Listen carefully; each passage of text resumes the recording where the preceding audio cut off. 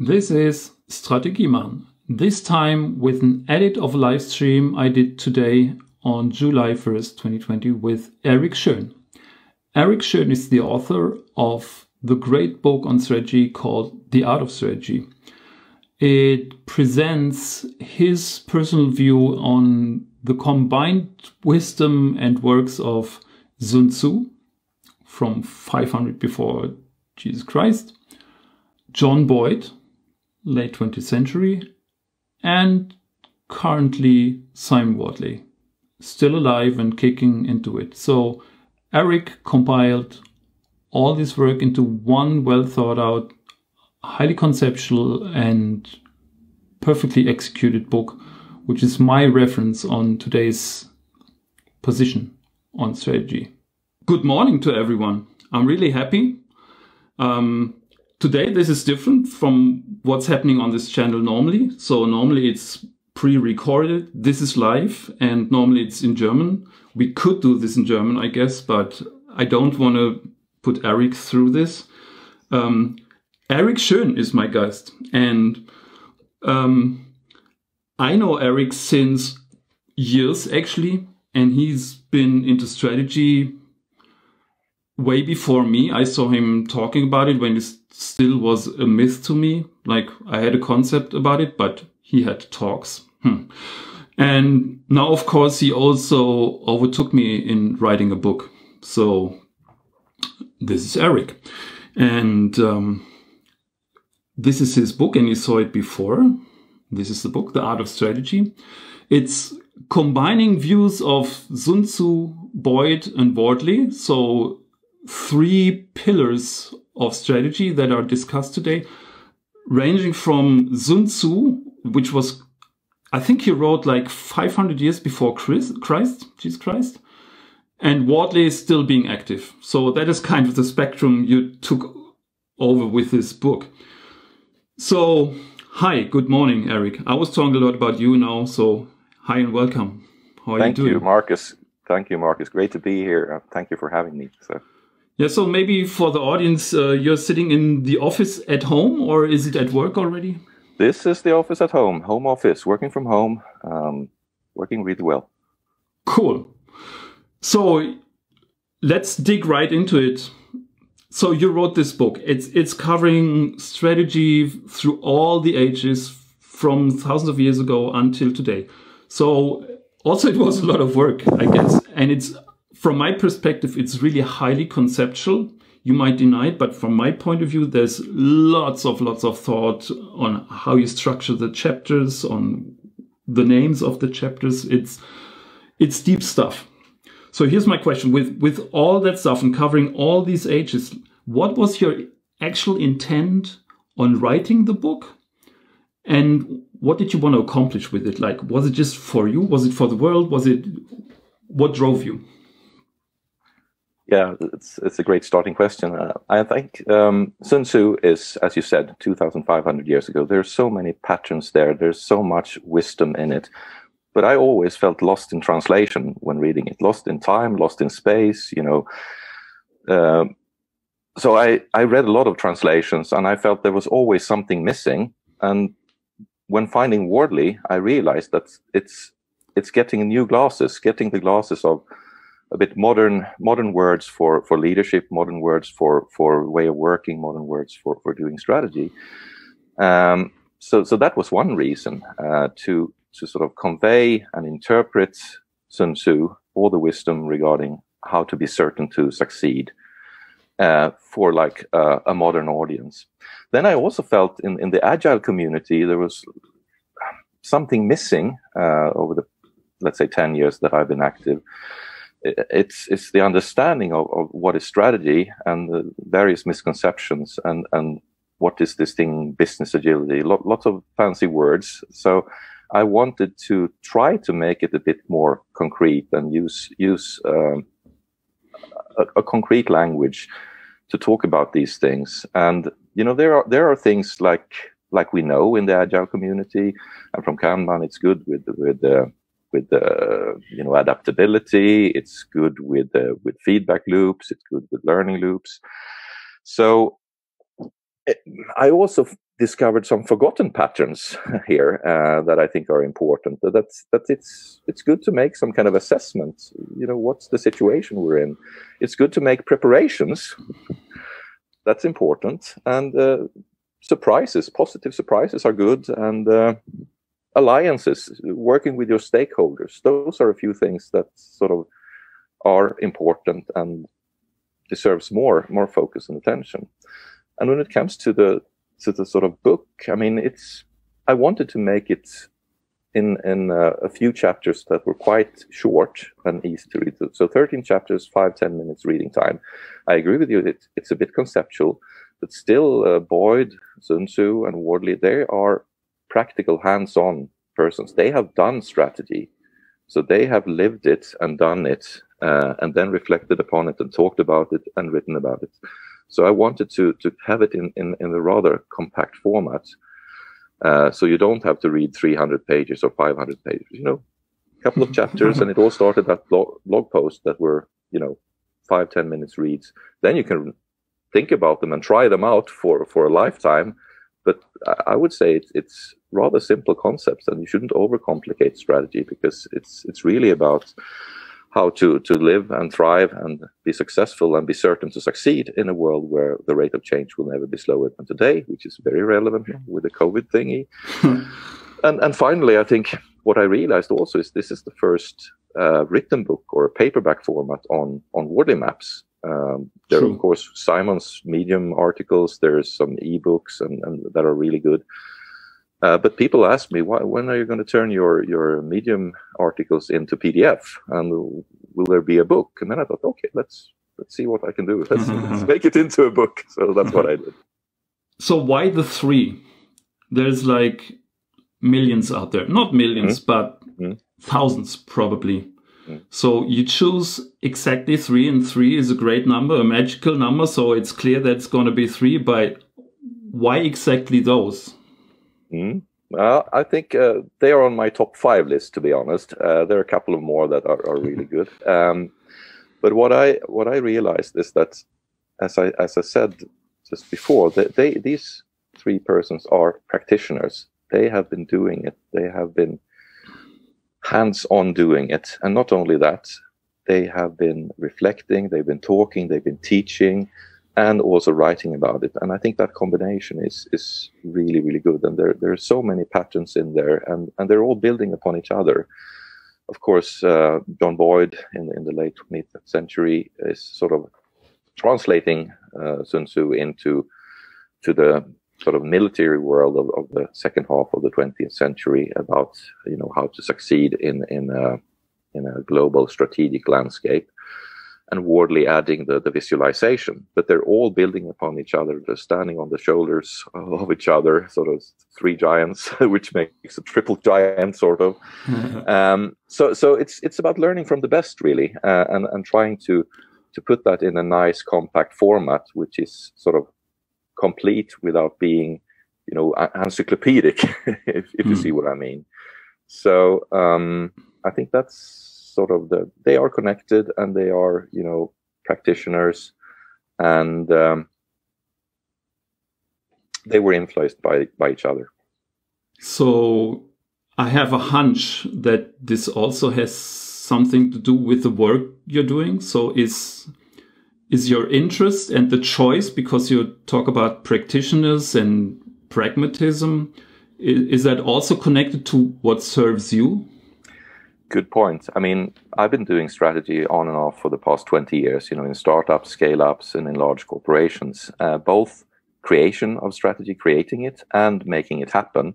And there are various challenges in that. So I can relate to sort of the struggles and the challenges that you can sense and feel and see in the books by Wardley and Boyd and Sun Tzu.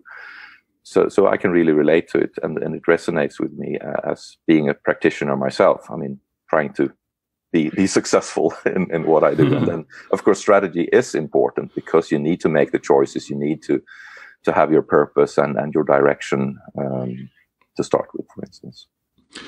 So you've been talking about that some of the core ideas are actually not too complicated.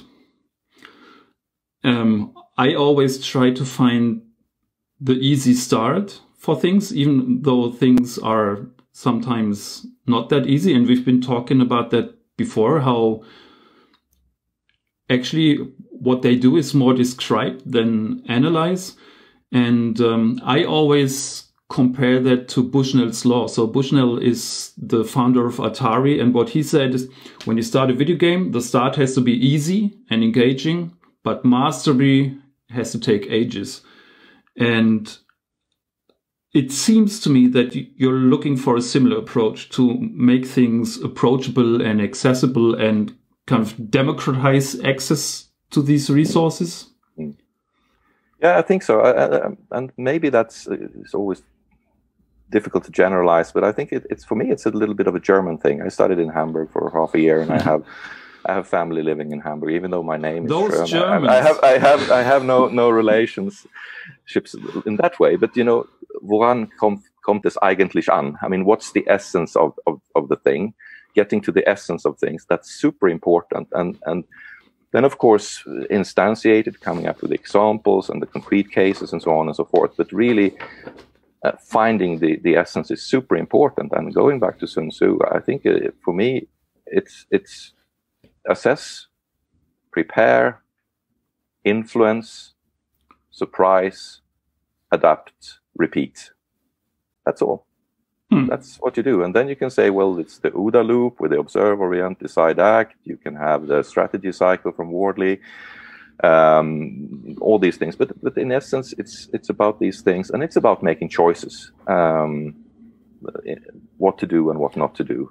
Having a purpose that can change, but not as often as your choices and your decisions and your actions and your initiatives. One thing I found is that the easier the idea seems, the harder it's often to pull off. Like, for example, when I'm talking about different levels in my model and you have to couple them, that's obvious. Doing it is culturally actually hard. And I think lots of your book is about simple ideas that are hard to pull off. True. And as all important and interesting things in life, they are not always easy. There's an element of getting into the habit of trying it out and doing it together. I mean, at the whiteboard drawing, that's a fantastic way of doing things, including strategy. And that's what I like with the Wardley mapping. That was a revelation to me, when a way of visualizing strategy in the same way as you have maps for taking you from A to B when you're going in the real world, a map helping you go from A to B in your technology landscape or your business landscape is a fantastically beautiful and powerful tool. So when you chose those three strategies, what were things which bridge them, that they have in common from your perspective? As I said, they're all practitioners. They are all about conversations, I would say, and I think it's about doing things together, maybe more with Boyd and with Wardley. And of course, this element of situational awareness, what is your context? Always be present in the here and now. And trying to share that context, I think that's important, and I think also the importance of leadership. Then we can debate and discuss if the leadership of Sun Tzu is the same as the leadership of favored by Boyd and by Wardley. But leadership is important, is an important aspect, and I happen to think that's doesn't necessarily have to be a big general or an emperor. It can be seen more of as a service that everyone can provide, depending on what is needed by the team or by the organization. So leadership as a service, something that I've seen work really well, and it's not exclusive to the formal roles, be it an emperor or a manager or a product owner. Okay, Erik, this is what they have in common, but how do they differ? How do they differentiate? Yeah, that's a good question. I think Boyd and Sun Tzu are more conversational. I mean, Boyd even called his work the discourse, which is a conversation or a dialogue, and I feel that Sun Tzu is also very much conversational or like spoken, so to speak. Whereas Wardley adds this element of visualization with the Wardley maps, where you can actually see your strategy, see how the technology evolves in different evolutionary stages, and that will help you to make the decisions and make your choices of where to sort of attack or defend or outsource or do it yourself or buy. So I think that's of course a difference, but there are very many similarities, and of course they are sort of building upon each other over time.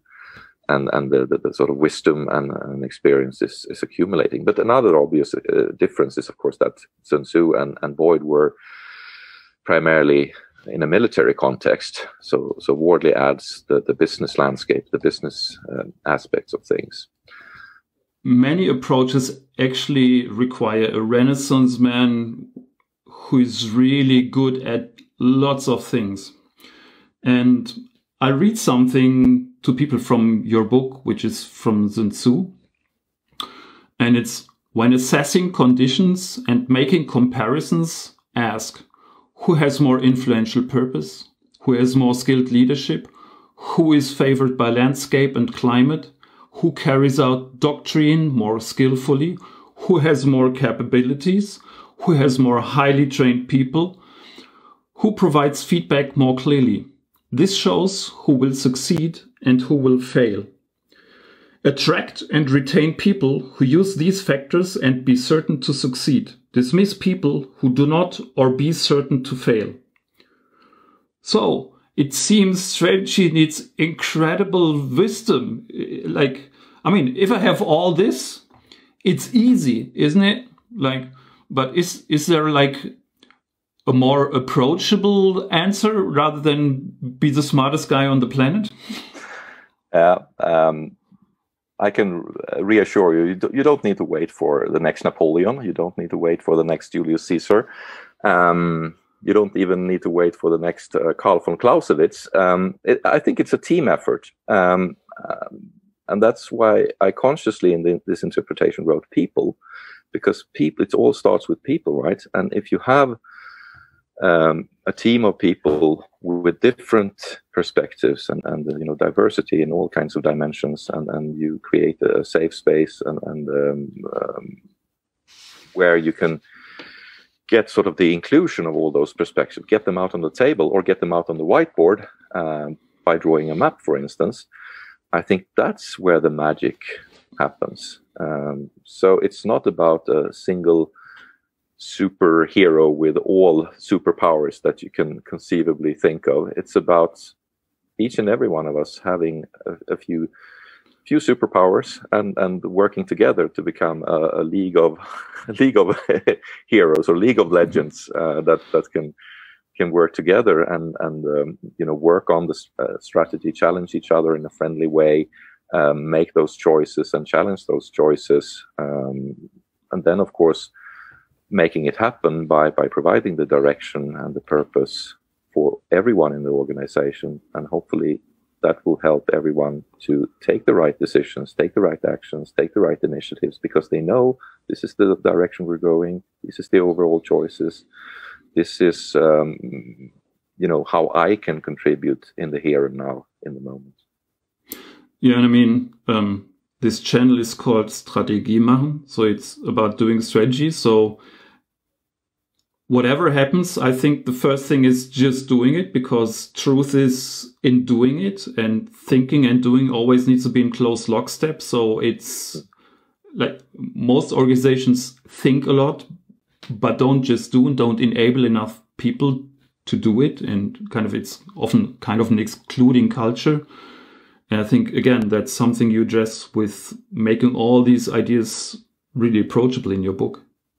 Yeah, and that's where I think the visualization is so important. And that's a way of giving context. That's a way of giving the situational awareness to not an exclusive bunch of people in the C-suite, the executive suite, but making it more for everyone, everywhere in the organization. And that gives you a lot of speed.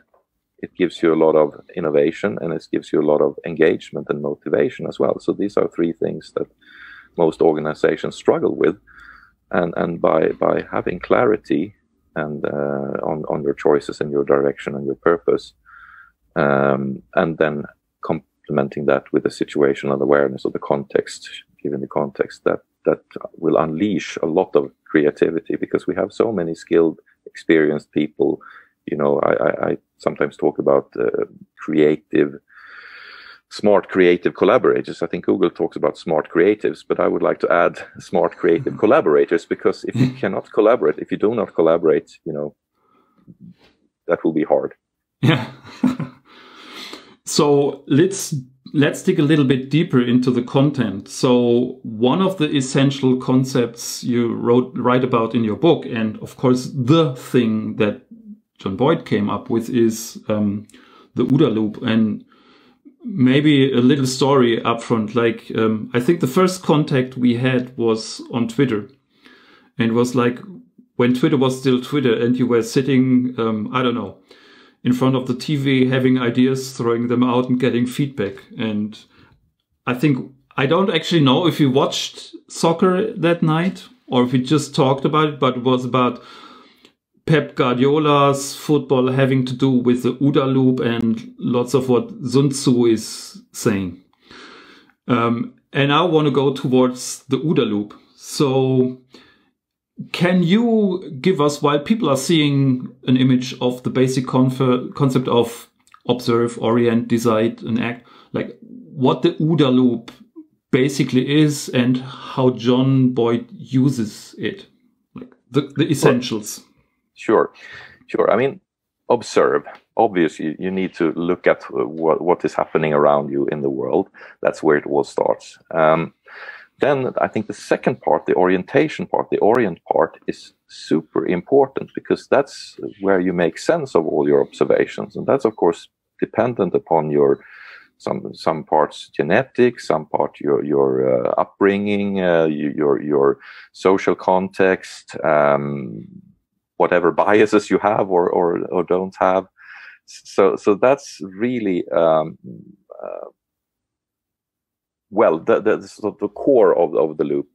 Then, of course, based on that orientation, you will make decisions. You can call them hypotheses that you would like to test or try out. And then, of course, the act is, do what you decided, or test your hypothesis, make your experiments in order to learn and improve. And I think what happens here is like a control system in the control theory sense, that you have a little loop here. There's various feed forward loops and feedback loops. But in essence, it's based on your learnings. You will update your orientation. Based on your observations, you will update your orientation. And sometimes you get very surprised. Oh, shit, pardon my French. What happened here? And then you really need to sort of, you can call it learning or you can call it experience. But that's where you sort of evolve your orientation. So you get this Fingerspitzengefühl, as you would say in German. I think gut feel is the English term. But that's based on this OODA loop, I would say, which is, it's partly a loop, but it's not really a loop, because you have all kinds of feed forwards and feedback loops. But let's not go into all those details. But it's in essence, it's a learning loop for updating your sense-making ability of the world. And that you can do as an individual. You can train an AI system based on these methods. You can do it as a team. You can do it as an organization. So it's fractal. And that's the beauty of it. You can use it for military strategy. You can use it for politics. If you look at what's going on in the world, there's a lot of inspiration from the OODA loop, both in the US and in the UK and in Russia and in China these days with the politicians. So if you want to make better sense of what's going on with the influence and shaping and those things, the OODA loop gives you some understanding of those things. And I think with the example you brought up, we might see that also the OODA loop can be used for good and bad. I mean, I don't really want to go very deep in there, but I think maybe what Trump is doing is foolishly OODA looping people, because basically what he's doing is he's destroying order in his way by simply kind of ruining concepts that are there. So that, for example, this is how he dominates the news cycle. This is how he dominates the conversations that are going on. And I think it's by intuition, really. And he had a great guy like Steve Bannon, who has, I guess, some deep understanding of strategy in the background. So again, it's just a tool. Yeah, you're absolutely right. I mean, as all tools, they can be used for good and for bad. And in this case, it's about messing with people's orientation. Yeah, that's what is going on. True. That's a very good explanation. So let's look for a better example, maybe. So when we had fun about, Pep Guardiola, maybe you can give a short explanation how he's using OODA and the other concept of Sun Tzu is basically also robbing the opponent's team of orientation. Yeah, I think when it comes to football, as the best teams, they are. And you have to know, this is one of Erik's pastimes. That's what he's doing when he's not working. I'm a practitioner when it comes to football as well. But I'm just a goalkeeper, and the goalkeeper is always the most stupid guy on the team. Otherwise, you wouldn't be standing in the goal, right? But then as a goalkeeper, you can always see the whole field at the same time. So probably the goalkeeper has the best situational awareness and the best knowledge of the context. But coming back to Pep Guardiola, the great, I think the German, the Mannschaft is a fantastic team that is continuing the spirit of Pep Guardiola, and even from Total Football, which was actually originally invented in Holland, but now Germany is the best team practicing it, I would say. But coming back to what does that have to do with the OODA loop? Well, of course, the coach and the trainer has some ideas on how to be unpredictable and do the positively surprising for your fans and the negatively surprising for the opponent team. And having a direction, but also updating it all the time with this kind of loop where you change your orientation as a team. Of course, each individual updates his or her orientation all the time, but also as a team, you have an orientation. You have made those choices on how you want to play the game, and you have a purpose. I mean, you have your overall game plan, which in the sense of these teams that we talked about is about short passing game and a lot of movement, not standing still, and always, keeping the opponent on the defense, so to speak, both mentally and on the field, because they don't know what's up next. So Orient seems to be special in the whole concept. It's different. There's even in the original image, there's lots of concepts in the Orient. So can you go more in depth about Orient, because it seems so different from all the other things? Yeah, I mean, that's the basic sense-making mechanism, how to make sense of your observations and how to make sense of the results of your experiments. So, and you're formed through your upbringing, you're formed through your sort of genetic heritage, I mean, your parents and your family belongings, but also from the current context that you're in, the people you interact with, your team. So you're influenced by them as well, and you need to update your orientation based on observations and based on experience. So that's super important. And for me, it's also coming back to this team thing. If you are a team of people, be it a football team or a leadership team or a development team, if you can get a sort of shared orientation where you based on your, I mean, diverse team, the beauty of a diverse team. Why is that important? Because if you have a diverse team, you have different perspectives, you have different upbringings, different backgrounds, diversity in all kinds of dimensions that will complement each other's orientation, and you get a more complete, it can never be totally complete, of course, but you get a much, much better understanding of the current situation, a better situational awareness, a better understanding of your context, because you are a team, you have diversity, you have something to share, the different perspectives, like visualization. It could be a Kanban board if you're doing development. It could be a Wardley map if you're doing strategy. So I think that's why orientation is so important, and that's why we need to help ourselves orient by a Kanban board for the team, or a Kanban board for the whole organization, where you see how things move. And for strategy, the same thing with the Wardley map. You see how technology evolves and how the business landscape is looking, and that will help you to have the right conversations and make the right decisions and make the right experiments and take the right actions. So what about if there is not enough explicit knowledge about cultural transitions, genetic heritage, so that there is no standpoint? What do you do? Then you're in trouble. Then, because orientation is so important, then this monoculture with people thinking alike and not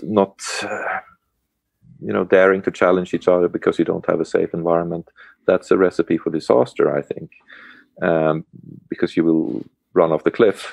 You won't be able to sense those black swans, and you won't be able to sustainably thrive as an individual or as a team or as an organization. You want to pick those signals, those weak signals, up early. That's super important, and that's why you need those mavericks or people with different perspectives in your organization and in your team. And I think that's very clear from both Boyd and from Wardley, not as clear in Sun Tzu. Yeah, and I think this is where all the popular concept like the North Star and all this comes from. Like, what are the long-term aims, goals, intents, and so on? Because without that, nothing makes sense and nothing can be evaluated, prioritized, and so on. I think that's kind of, and that's also culminating in Orient, because that's where we get orientation, of course. That's where the name comes from, I guess. What it's all about. And sort of in the agile community, we've been talking a lot about being agile in the sense of being adaptable, which is important, of course. But there's this extended adaptability, if you will, that even if you're successful, having the ability to break out of those success patterns that made you successful before it's too late, because the world might be changing. And that's where orientation and situational awareness comes in and becomes so important, because if you're missing some pieces in your orientation, you might still get locked in your groove, so to speak, and you won't get out of it before it's too late. And that's because your orientation is not as good as it could be. Jay Bloom always expresses this as Agile has always been more on the tactical side, and like where it came from. And then if we want to transfer it to like larger organizations, we need to take care that the long-term orientation is not lost, because we're giving short-term tactics, which are great, so much power, and also decision power, because we want decentralized decisions, that we have to make actually more work on the strategic side and all the glue between the decentralized, powerful teams and so on. Exactly, and that's why we need to convey, work together on this orientation part, because you can call it the big picture, you can call it the context, you can call it situational awareness, but that's sort of the foundation for your decisions and your actions and your initiatives. And the better your orientation, the better your situational awareness, the better your context or understanding of the context, the better the quality of those decisions and actions and initiatives on all levels. I mean, having a bigger organizations, you will have different levels, or you can talk about closer to the customer or more far away from the customer. But all these areas require a lot of context, and that doesn't come for free. It's an investment, and it takes some time to give that context, and that's why visualization is so important. And then we're back to Kanban boards or Wardley maps. So going further, in comes Simon, enters the stage from the right, and he's basically using all the stuff of Sun Tzu. He's also using all the stuff by John Boyd, but he's adding something really new, which is visualization of concepts, coming up with maps where position has meaning and semantics and makes for a great communication tool. So I think that's why I also chose him. Also, he's still alive and doing it. So that's another advantage. So can you go in depth on how you got to learn the stuff that Simon does and how it helped you and what it means to you? Yeah, this was really a revelation because having worked with strategy on and off, I mean, creating it and making it happen for the past 20 years in different organizations, I was always missing something. And you don't know what is missing until you see it, right? And having a visualization, it's like, you know, before you had geographical maps, how did you travel it? I mean, it's not possible to understand. You had stories, right? Yeah, you go to Iceland and then you turn to the left if you want to get to North America. It sounds silly when you explain it, and these days you would always like to have a geographical map because otherwise you get lost. And it's the same thing with the Wardley maps for strategy. It's a way of avoiding getting lost. And it will help you to see things more clearly. It sort of stares at you when you see, okay, this technology is sort of totally new. Okay, should we work on that, or should we do the things that is totally commodity? Where should we spend our efforts? And if you have it visually staring it in your face, it's so much easier to realize, hey, this commodity thing, why do we spend a lot of money doing that? Well, we could invest that in doing something new, which no one else is doing. So working with the maps, drawing the maps together in the business setting is totally awesome. And doing it together as a team, you learn so much by doing it. So you learn by doing the visualization, and you can start challenging each other, and is this the right choice, or is that technology component, is it a commodity, or is it a product, or is it a transition? Okay, how should we play the game then with what we are doing? So it helps you to have a conversation, and it helps you to also get the orientation right, as we talked about before. So once again, a true revelation, and you know, finally, after 2,500 years, we could be more than footnotes to Sun Tzu. We could add sort of a new, really important thing, which is the visualization of the strategy. Cool. We actually have an audience question in continuation of this one. So interaction is going on. Yeah. So love it. Here's a question from Ralph, which I actually personally know. Regarding big picture, I ask myself how to deal with conflicts between leaders and strong people inside your team. How does Sun Tzu distinguish between useful irritation and useless obstruction? Very good question. How would Sun Tzu do that? Very, very good question. I think he would listen. He would listen very carefully.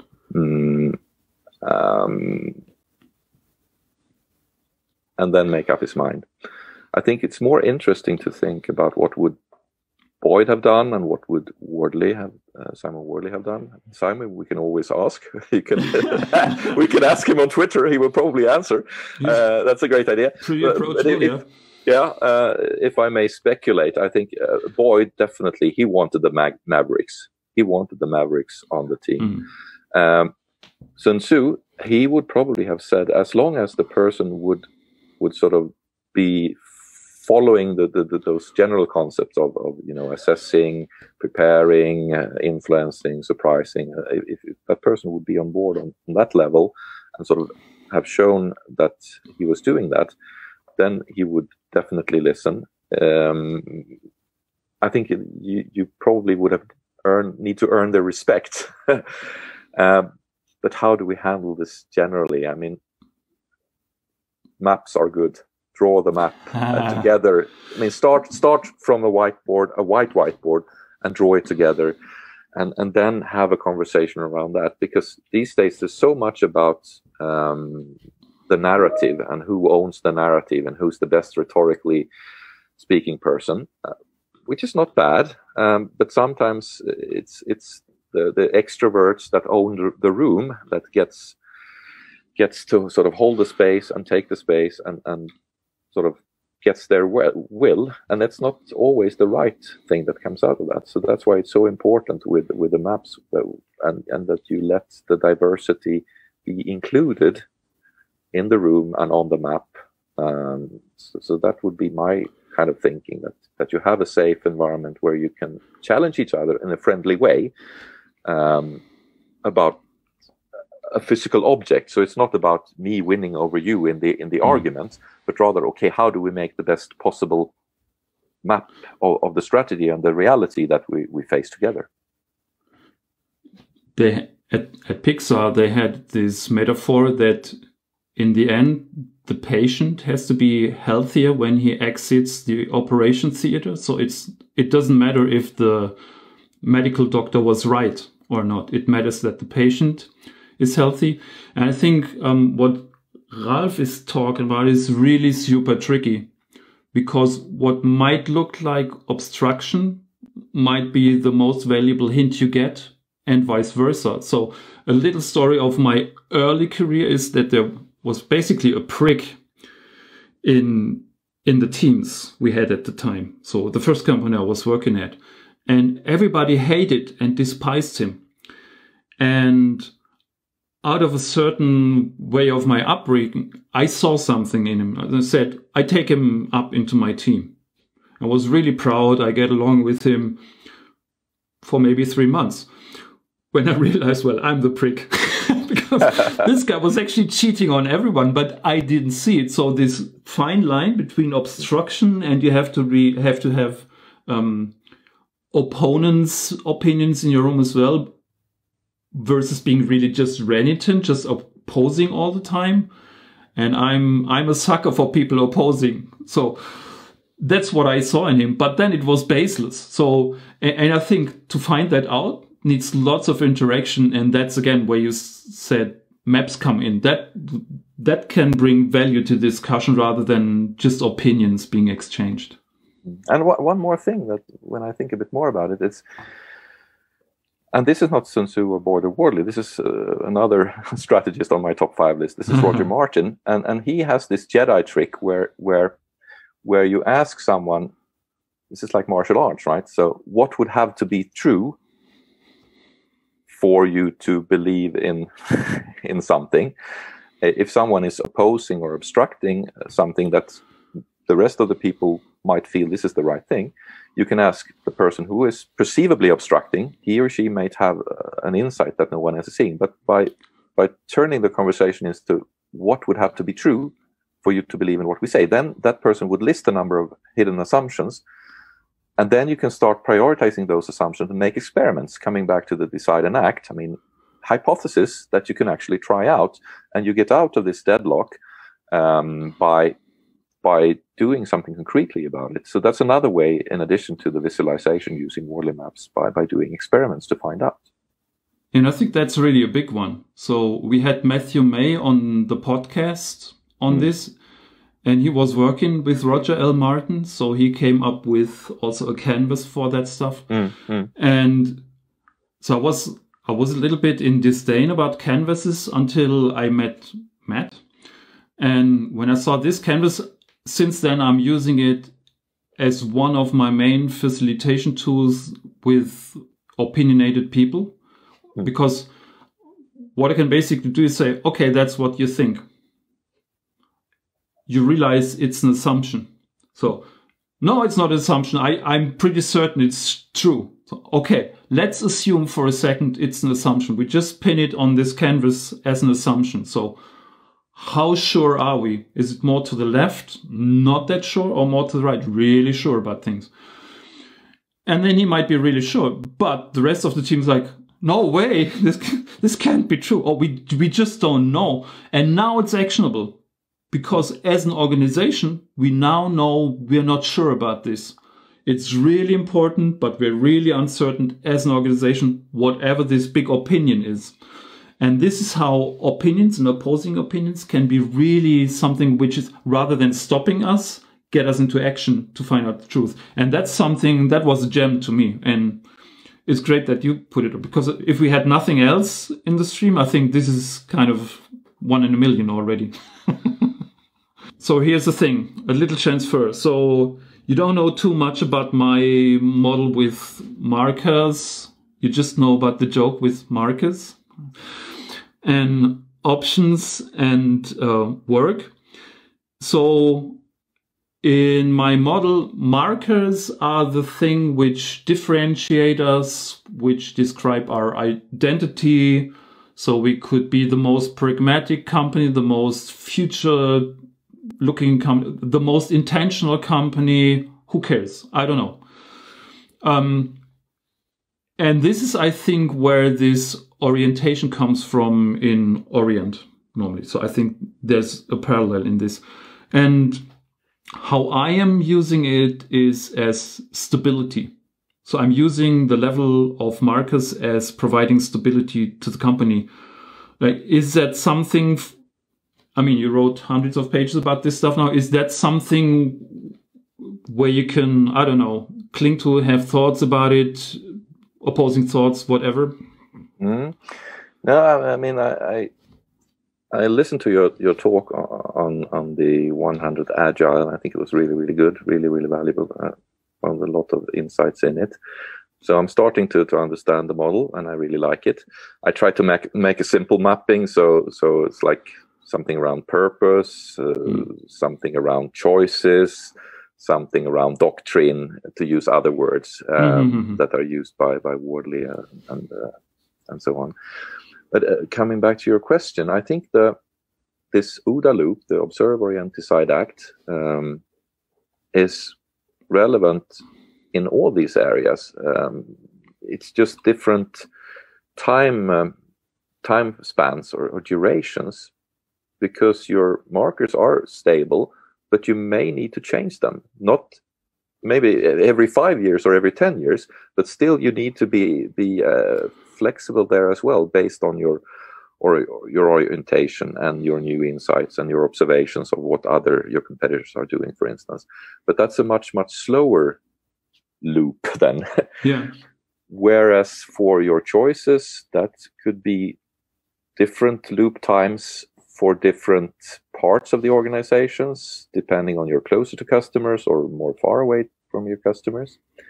And the same thing with the work or with the doctrine, your ways of working, that could also need to be changing. And it could be dependent on where your technology is in the technology and business landscape from the Wardley map. If it's more a totally new thing, you may work in a certain way. If it's more of a commodity product, you can work in another way.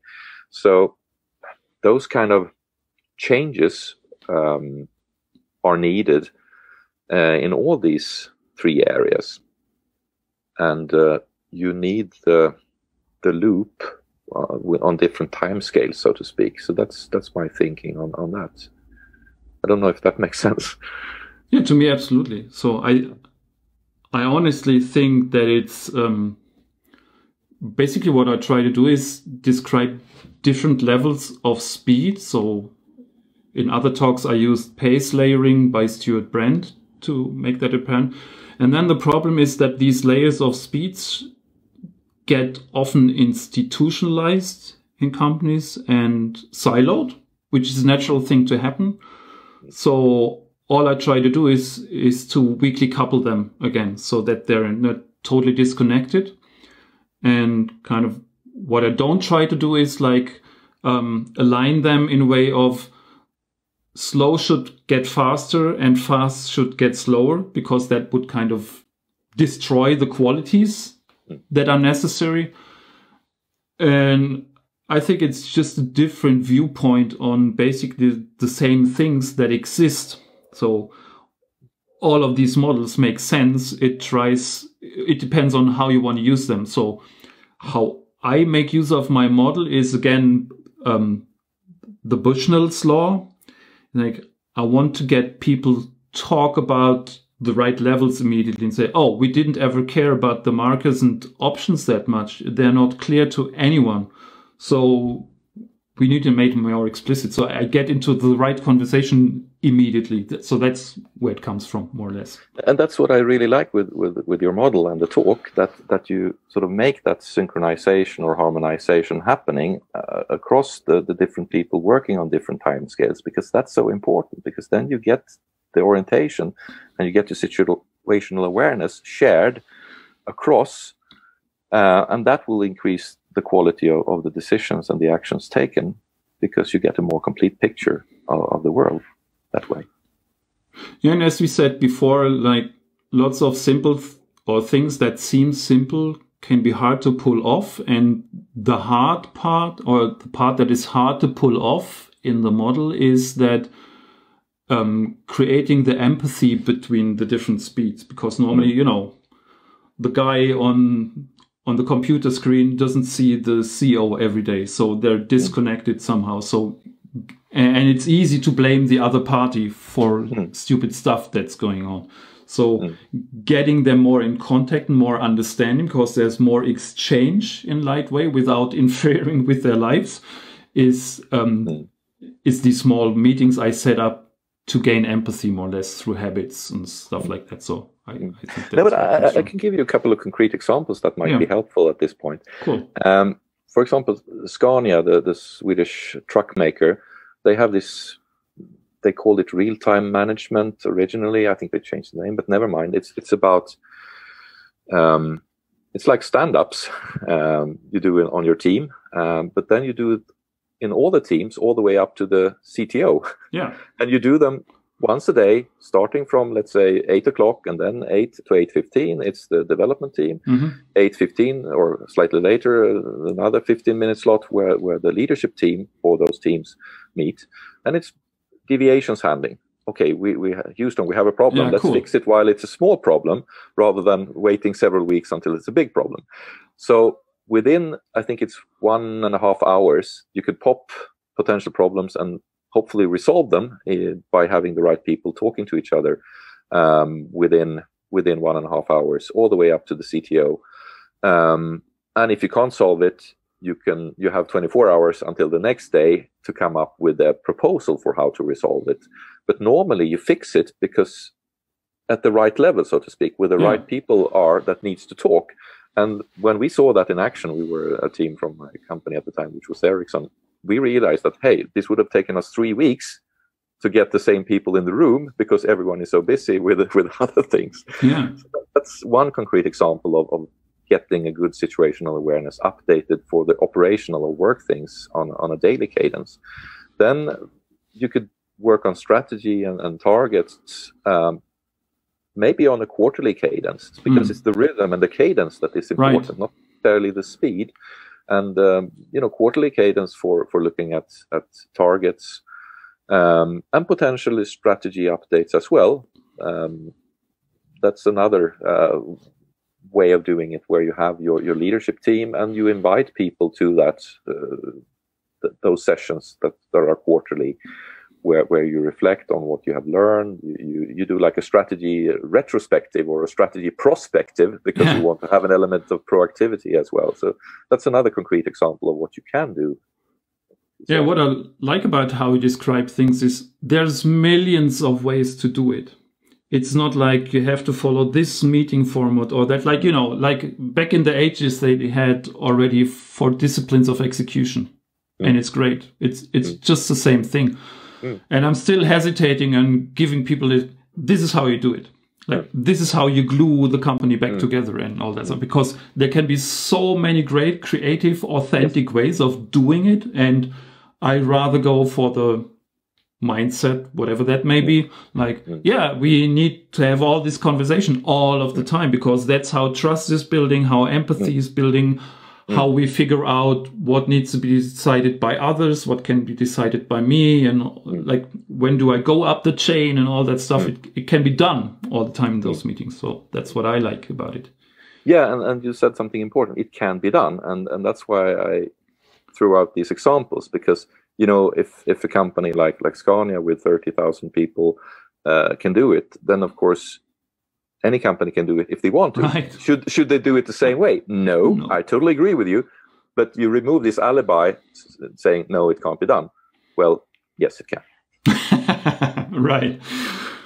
So, last question for today.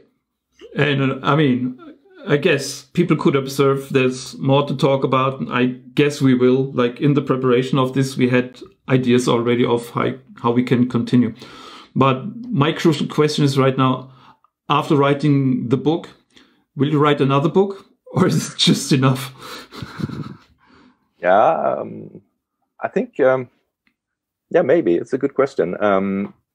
Nothing at the moment. I think now it's good to have these kind of conversations that we have now, because that gives new perspectives to me that I haven't thought of, which is great. So I'm learning a lot from you and the questions here, and looking into your model. So I like learning things. That's what drives me, trying things. So I'm in that phase right now. Doing it, trying it, learning more, getting feedback, having conversations, with people on Twitter, around the book, with companies that are interested, with the conferences and whatnot. So that's the phase I'm in right now. Will there be another book? It's too early to tell. It's probably like when you build a house. The first house you build is for your enemies. The second house is for your friends, and the third house is for yourself. I don't know if it's the same with books. I'm very happy with the book. Of course, it's like a baby in a sense, and now I hope it can grow and help people do strategy in a better way. Yeah, and you already have it in the back of you, so here's the book. Go get it. So I will make all the details of the book available in the comments of this thing we're doing here. And it remains to be said, thanks for taking the time. Hope to see you again soon. And also lots for all the discussions we had over the years in the background. Not too public, just on Twitter. And vielen Dank, Markus. Wiedersehen. Oh yeah, vielen Dank und auf Wiedersehen. Those Swedes again. Yeah, those Swedes again. And those Germans again. Yeah, right. So, thanks a lot. And thanks also to the audience. See you soon. Thanks. Thank you. See you. Bye-bye. Take care. Bye. Stay safe. Bye.